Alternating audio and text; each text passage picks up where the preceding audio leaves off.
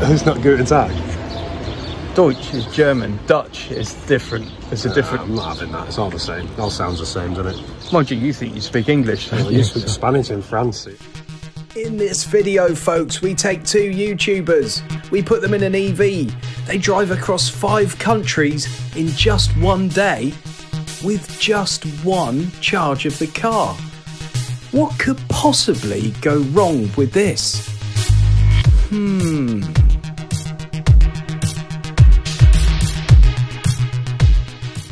Weekends here again. The man to your left is YouTuber and car restorer extraordinaire Tom Shorrock. The good-looking but not in an obvious way man sitting to your right is me, Jim Starling. So sit back, relax and join us as we set off across 5 countries in one day in the epic Hyundai IONIQ 6 EV.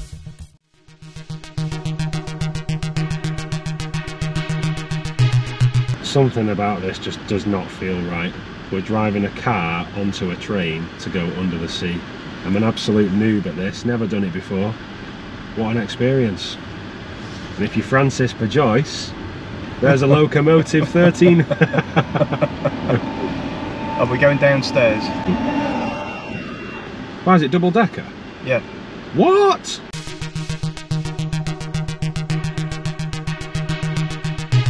There's the little alloy killers at the side there, look. There's the toilet from Train Spotting.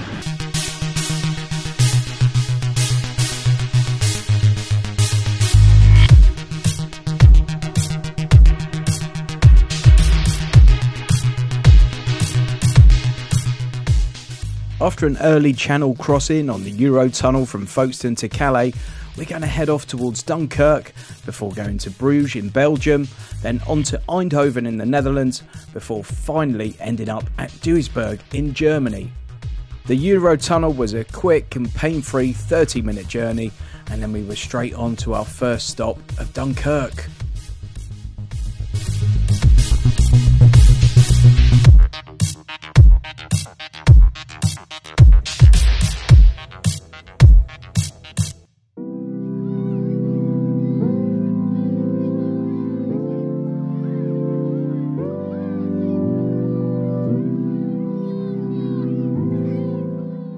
Just 35 minutes after we left the Eurotunnel, we arrived at Dunkirk, our first destination. Just 6 miles from the Belgian border, Dunkirk is the northernmost town in France and its 3rd largest port.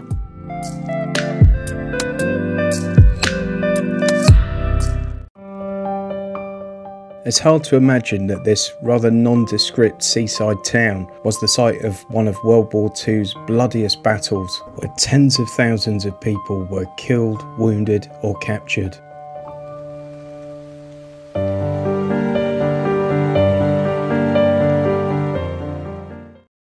After a whistle-stop visit of Dunkirk, it was time to make the hour-long journey up to Bruges in Belgium.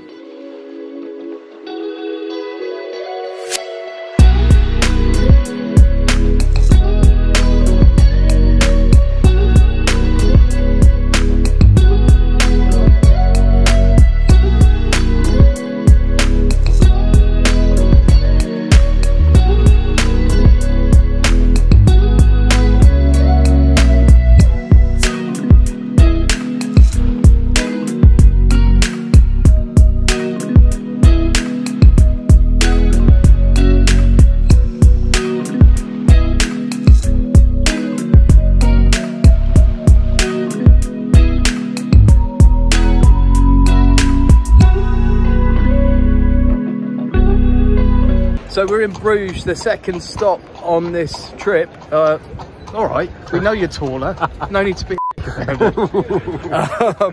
I was actually here 2 weeks ago with my family, but Tom, this is your first time, isn't it? It's, what do you think, mate? As the Mancunians would say, it's bang on, pal. It's bang on, pal. It's absolutely lovely, and there's not a single bit of litter on the floor, I must add.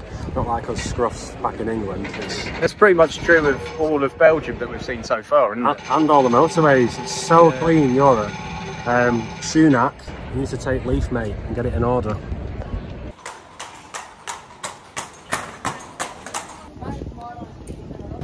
Cheers. Cheers, mate.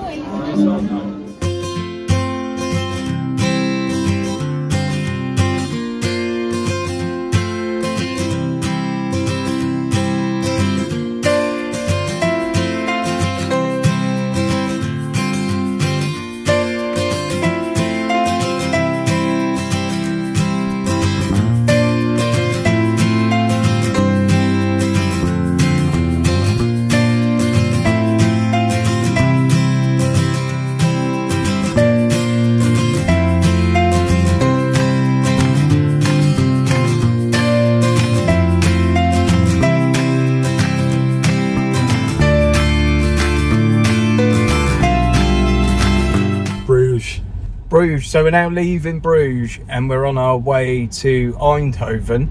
We are going to charge before we get to Eindhoven. We've got 2.5 hours to get there and about 120 miles. To give you an idea of time, it's currently just gone 3 o'clock in the afternoon. Weather's been absolutely awesome. What do you think of Bruges, though, mate? Stunner, absolute stunner, and proper mint, like tidy, clean, pretty, picturesque. Just basically makes where I live look like an absolute poo hole, if I'm being honest. It's well, I didn't like to say anything, mate. Yeah, well, it's just you and your north-south divide, isn't it? Like, this guy calls a bacon muffin a roll. What is that about? A bacon muffin? Nah.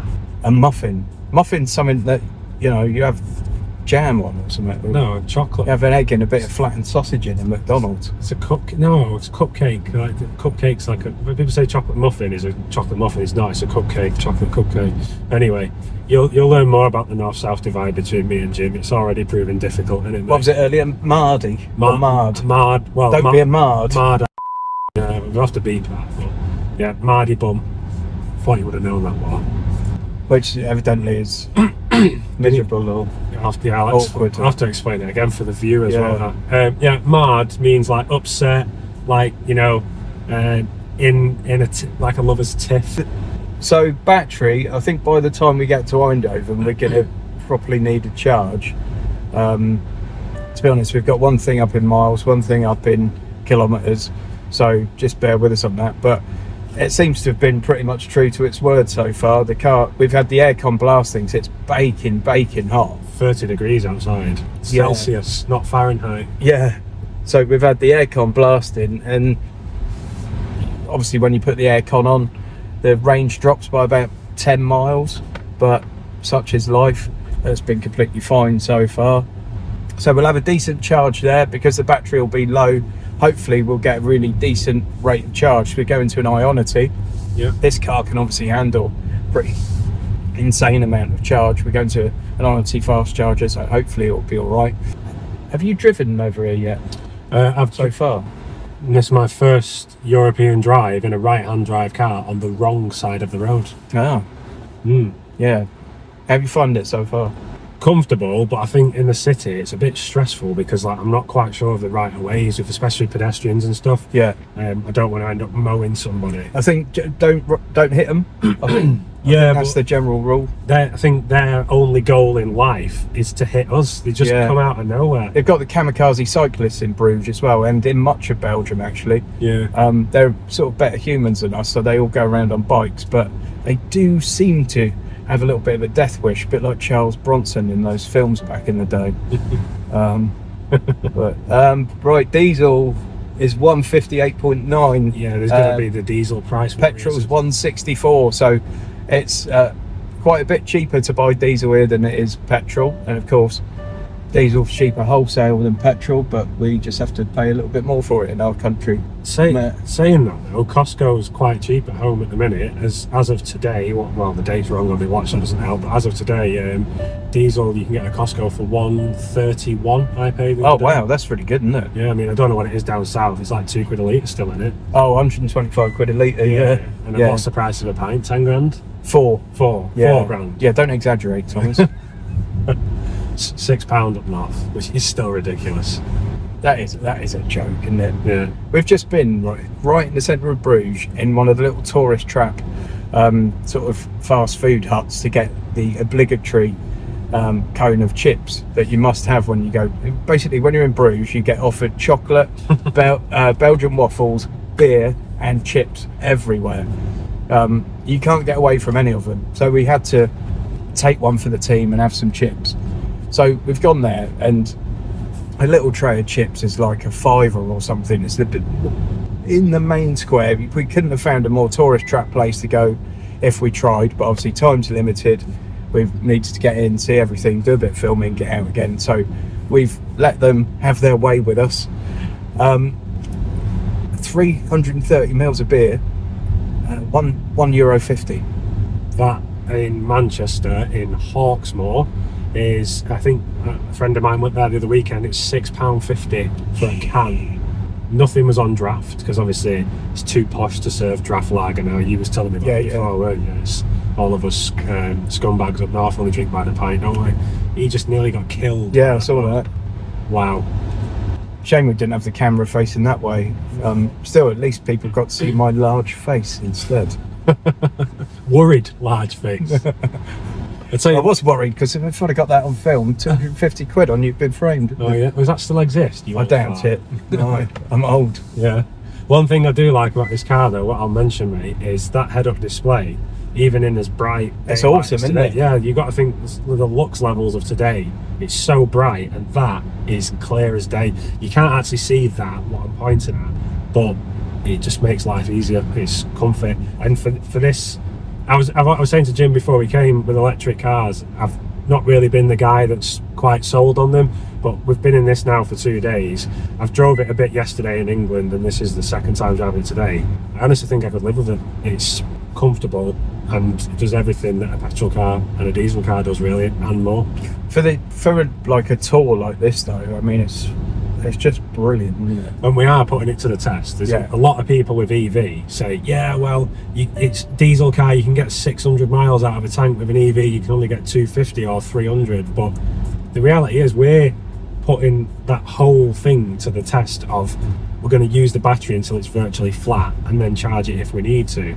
And so far, I think it's holding up brilliantly. It's doing really good. The thing is as well, how many people do 600 miles in one straight go without stopping?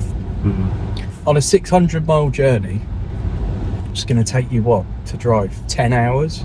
Well, I was driving down to Folkestone in my diesel car to meet you. That's Folkestone. But sorry, my friend is from the north. I actually thought it was Folkestone. Yeah. That's how it's spelt. Saying that, there's a place in Manchester called Pennystone, but it's spelt penis stone. So penis tone, sorry, it's spelled. I did go to the doctor with that one. But yeah, that drive I did yesterday to meet you was 300 miles from my doorstep down to Folkestone, is it? Folkestone. And I did that, and it took me 6 hours. I stopped once. Look at that house. Sorry, folks, you can't see that, but there's quite a nice looking house. It's beautiful. But yeah, 6 hours it took me to get down from Manchester, and I was knackered by the end of that. And you got to think, these lorry drivers, they'll probably do 8 hours of driving in a day, and they can extend it to 10 hours 2 days a week. So as Jim says, when are you going to drive 600 miles in a day? You're not going to do it. I don't think. And if you did, you're going to stop for half an hour to have some food and stuff at the bare minimum, but probably you're going to stop 3 times. If you can drive 600 miles without stopping for a wee, then I take my hat off to you, and I'll accept that EVs need bigger range. But so far, this is proving more than what we need to get to where we want to go. I think the difference as well is how aerodynamic they are. This car was obviously designed basically in a wind tunnel. Every curve on this is for a reason. Some people like the design, some don't, but everything's done for a reason. And that means that the range that's actually advertised is sort of quite realistic. Yeah. Where some of the cars you get into, and it's just blatantly not. It might be able to be achieved in lab conditions, and if, you know, the moon and the sun are in perfect alignment and everything else, and that you're hypermiling in the thing. But give it to me and stick the aircon on and everything else, and, you know, in my normal use case anyway, sometimes I don't get anywhere near the claimed range, and this car is proved to be pretty decent for that. Well, my uncle's EQC, I think from memory, they're quoted at 250 or 230 mile range. He's never once got 200 miles out of it. It's always at 170, 180. And this at the minute has given no indication to say that it's not going to achieve what the full range is. Yeah. I think it's done really, really well so far. So far this morning, you've seen we had that little stop at Dunkirk. That was stop 1. We stopped overnight last night, literally right next to the Eurotunnel. So we got up very early. I've had 2 hours kit because I'm a lunatic and I don't sleep. Literally got straight into the Eurotunnel. Then I couldn't resist, mate. I could not resist doing that. Sorry. And that's another perk of this car. You've lost your train of thought now. Just asking for a mate. But have you got any spare pants? It's literally jaw-snappingly quick. Well, neck snapping was the correct term. Honestly, well, the best save on range, haven't we? Yeah. What was we, an eco? That was sport mode. But we'll show some better shots of that soon. We're going to do a standing start, and it's impressive, isn't it? Yeah. Going back to when you said with the aerodynamic design though as well, one thing that I really like with this, massive fan of Porsche, or Porsche, the correct term, and on the Targas, the very old ones that had the whale tail, I think they've took a bit of inspiration with the design from Porsche to do this. This is my personal opinion. It's not quoted from Hyundai. It's just something that I think looks very Porsche. Don't know if they'll take that as a compliment or what. I think they should. Yeah. Yeah, I definitely think they should. By the way, I call it Porsche as well. I find it a bit affected when people say Porsche. Yeah, I think you're trying to make it sound posher than what it actually is. Yeah, definitely. Yeah. What was I talking about before you broke my neck? Do you want me to break your neck again? No. Oh. Sorry. Go on. I feel like I've ruined. You was onto a point there. It's brilliant as well. Modern day technology. Just watch it back. Yeah. Yeah, good shout. I think I was talking about Dunkirk. Was you? Yeah, so we went to Dunkirk. We did a little bit of filming there, had a mooch about, had the world's smallest coffee. It was basically a hummingbird's beak full of coffee. It was a thimble. Obviously it's an espresso cup, and then there's one that you get in a doll's house. And even with my childlike hands, it was small. Yeah. And the coffee. Come on. Help me out. Yeah, I can't say I was contrary to that conversation or that experience. Yeah. And then, yeah, straight up to Bruges from there. All the roads are just incredible though, aren't they? Yeah. Just barely adjoining any of it. There's not even a piece of chewing gum on the tarmac. That's how clean it is here. I mean, I could easily video the tarmac for you for the next 2 hours worth of driving, but I'm pretty sure it would bore you endlessly. But it's such a clean country, and like I said before, I think England has a lot to learn from Europe, and they should do, because such a clean country. You can literally eat your dinner off the floors in places, and every car park you go to doesn't smell like urine, does it? It's not until you walked in, no. But I was saying to Tom that I was over here with the wife and kids the other week, as I've probably already mentioned, depending on how I edit this video. But we went into a multi-storey car park in Calais, and Calais is not maybe the most upmarket town in the world, and they're using a floor polisher on the tarmac in a multi-storey car park in basically an abandoned shopping mall with about 4 shops in it. I mean, I don't ever recall seeing anyone cleaning a car park floor at home. No, it's madness to think that they go to that level. I think we was getting a bit political before talking about this, and I said people that have done wrongdoing in the UK, i.e. have gone through the criminal justice system and they've ended up in prison, when they get community service or they're looking for a job, there should be employment for that. Go around picking fag dimps up or putting bottles in bins, and the whole place would just feel a lot nicer to live. And that's kind of my view on it. If you've got a different view, you did also say that it was misunderstood, didn't you? No, I did not. I thought no. Each to his own, but I certainly don't share that opinion. Oh, well, I don't know. you come away with someone and you learn things about them that you didn't know before. You do realise you could get me absolutely cancelled for that. We're fine, mate. We haven't got anything already. So know, yeah. we're not going to get cancelled. We're amateurs in this world of automotive. Yeah. Being treated like royalty this week. With, Definitely. staying. Yeah, and on that front, you know, massive thanks again to Hyundai primarily for lending us this car and letting us take it abroad. Obviously I get lots of cars to review on the channel, but you don't often get the chance to take them abroad, and it takes quite a bit of a Herculean effort for someone to actually support you and make the arrangements so you can take it abroad. So big thanks to Robin at Hyundai for sorting this out for us, and huge thanks to Lease Loco for sponsoring it, because, you know, me and Tom are both plugging away at this YouTube thing a lot, but honestly the money it brings in, it doesn't pay the bills. No, unless you're a very large YouTuber, doing stuff like this off your own back is impossible. And it's only with the support of Lease Loco that I've been able to do this. I've said before in the past, Tom actually asked me last night, said sort of, so would you buy an EV? And you may have heard me say this before, you may not, but I would say no, I'd lease one. Yeah. And that's not because the video is sponsored by Lease Loco. It's because look at what's happening at the moment. People that have bought quite a lot of EVs 12 months ago suddenly have had massive depreciation on them. And if you look at it, they'd have been so much better off to have leased, because they've got something, they pay a set price for it, and then they give it back at the end. And if that car happens to have lost its shirt in the 2 or 3 year period that they've had it, not their problem. And the other point I always make is that the way we are, I mean, it's still relatively early days for EV and for the battery technology, and huge leaps and bounds are being made all the time. And let's say, for example, you go out and buy yourself a brand new Tesla Model 3 and you buy it. For one thing, Tesla are disrupting the market all the time, and other manufacturers do have to react to that at some point.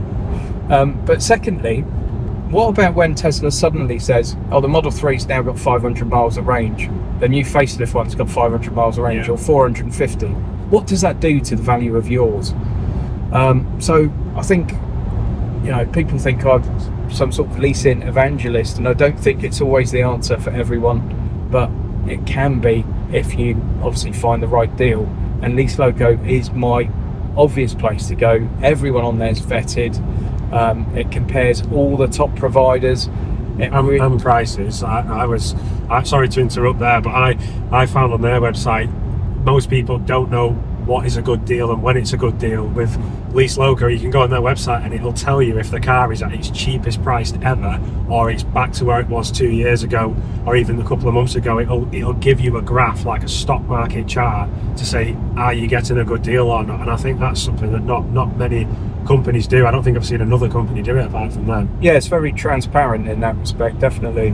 One thing I was going to say on there, sorry, is you know, he's going on about cars and residual value and all that. Yeah. I was going to say, I look at like an electric car as a piece of technology, because it is electric and batteries deplete. Why the hell would you want to own one when you can just keep getting a new? You don't keep the same iPhone for 10 years, do you? No, exactly. You get a new one every 2 years. Yeah, completely agree.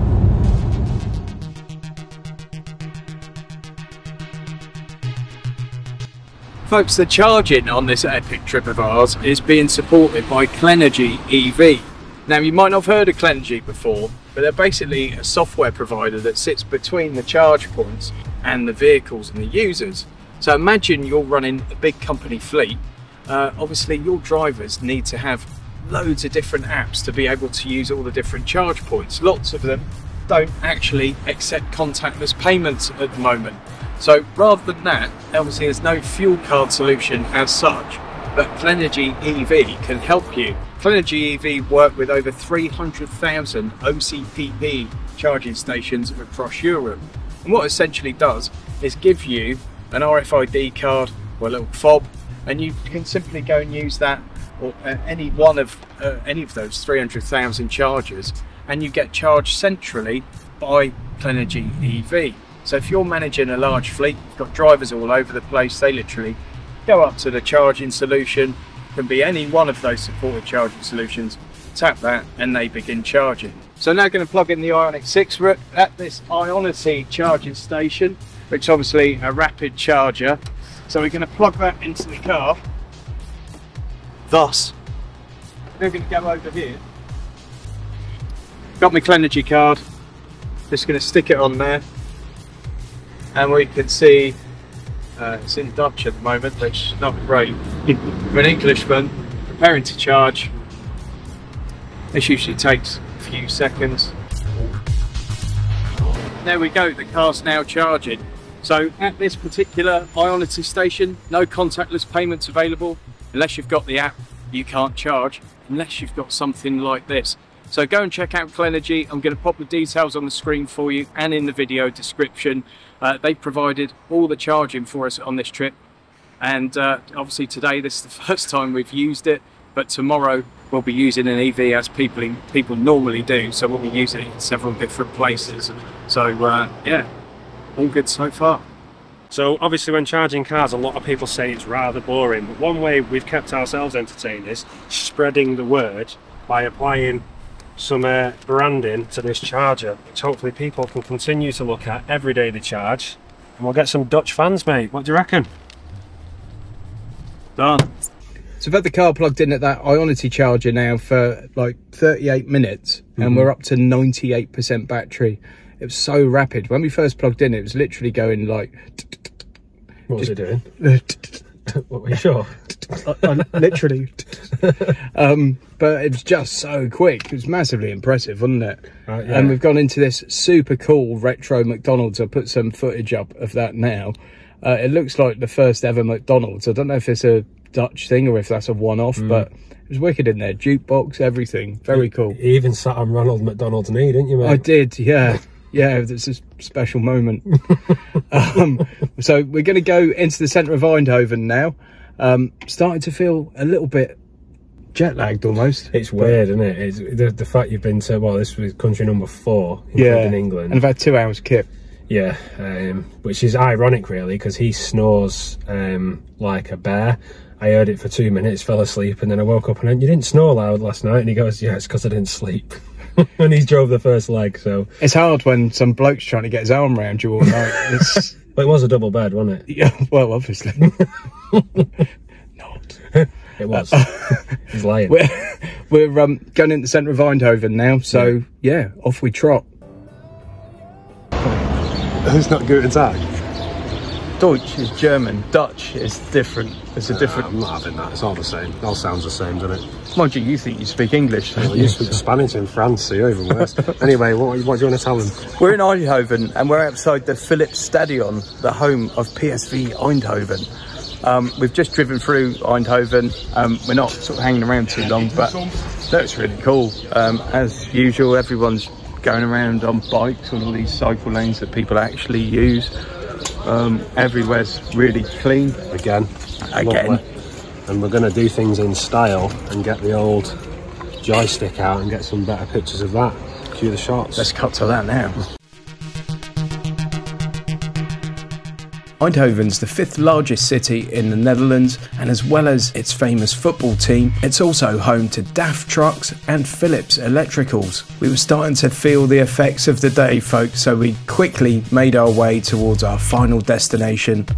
Eindhoven done, on to Duisberg.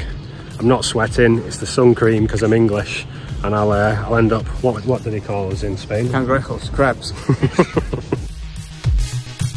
Now, en route to Duisberg, I did have my first ever experience with the German Autobahn, which, if you don't know, has areas that have absolutely no speed limit. Now, you'll see more about this in part 2 of this video over on Tom's channel.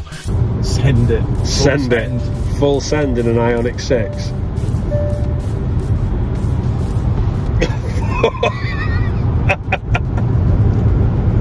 Oh my. What? Flash him, get him out of the way.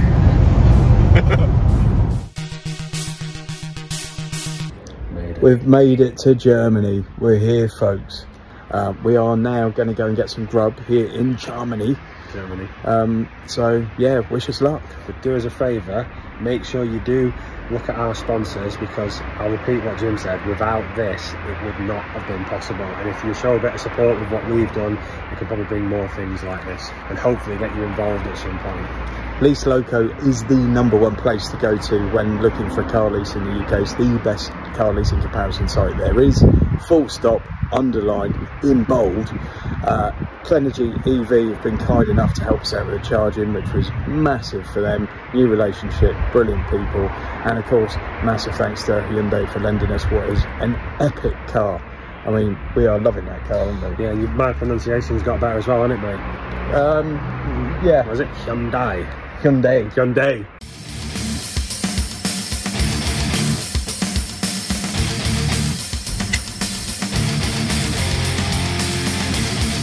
So we finally made it in Germany, and more specifically Duisberg. It took a bit longer than we thought, with a bit of traffic along the way, but more importantly, mate, we completed it. Five countries in a day in an EV. Who'd have thought it's possible? It was awesome, wasn't it? Yeah. And really what did we good. charge for in the end? Half an hour, wasn't it? To do how many miles was it? We're not, I can't say that. Like 320 something, or yeah, somewhere in that region. We've still got plenty of battery left in here, Yeah. enough to get us like half the way back to Lille, where we're going this evening. Basically, we're now going on to Düsseldorf, and because we didn't get to show you any of Germany really, we're going to go to Düsseldorf. We're going to show you that. That's going to be over on Tom's channel, and everything else we do today, that second part of the video, which is basically our drive home, is going to be over on Tom's channel. So go and check it out, folks. And if you like any of my content and you come to my channel for my videos, then you're going to love his, because it's better. So go over there and subscribe. Basically anything in this video that you've seen that looks really amazing and really well shot, it's because he did it. You're driving most of the way, so someone had to do it. Yeah, but like the drone stuff, all that sort of stuff, like he's quite talented with that sort of stuff, even though he is from the north. Appreciate that. Take that as a compliment. You should, you should. So if you want to watch the second part of this video, see a little bit of Düsseldorf, see the trip down to Lille, where we're going to end up tonight, and then tomorrow when we go back down towards Calais, head over to Tom's channel. The link for that is going to be over there. How do you know it's not over there? I don't. I always get this messed up. It's either that way or that way. I'm just guessing it's going to be over there. So go and click on that. Go and check it out. Please, thumbs up. Please subscribe if you haven't already done so. And we'll see you soon. See you soon.